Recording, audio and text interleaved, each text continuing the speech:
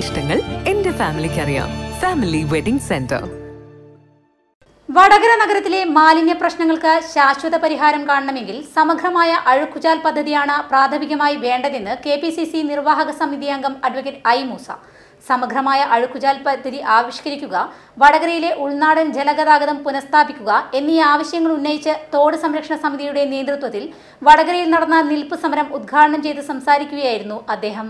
ജനങ്ങളുടെ ജീവൽ പ്രശ്നം ഉന്നയിച്ച് നടത്തുന്ന ഇത്തരം സമരങ്ങളുടെ മേൽ മുഖം തിരിക്കുന്ന ഭരണാധികാരികൾ ചരിത്രത്തിൽ ഒറ്റപ്പെടുമെന്നും ഇത്തരത്തിലുള്ള എല്ലാ പ്രക്ഷോഭങ്ങൾക്കും ജാതിമത രാഷ്ട്രീയ ഭേദമന്യേ എല്ലാവരുടെയും പിന്തുണയുണ്ടാകുമെന്നും ഐ മൂസ പറഞ്ഞു. ഈ സമരത്തെയും ജനങ്ങളുടെ ആവശ്യത്തെയും കണ്ടറിഞ്ഞുകൊണ്ട് പ്രവർത്തിക്കാൻ വടകര മുനിസിപ്പാലിറ്റിയിലെ ഉത്തരവാദപ്പെട്ട ആളുകൾ തയ്യാറില്ല എങ്കിൽ വരും നാളുകളിൽ വലിയ പ്രക്ഷോഭങ്ങൾ ഈ നാട്ടിലെ ജനങ്ങൾക്ക് വേണ്ടി നടത്തേണ്ടതായി വരുമെന്ന് മാത്രം സൂചിപ്പിക്കാൻ ഞാൻ ആഗ്രഹിക്കുകയാണ്.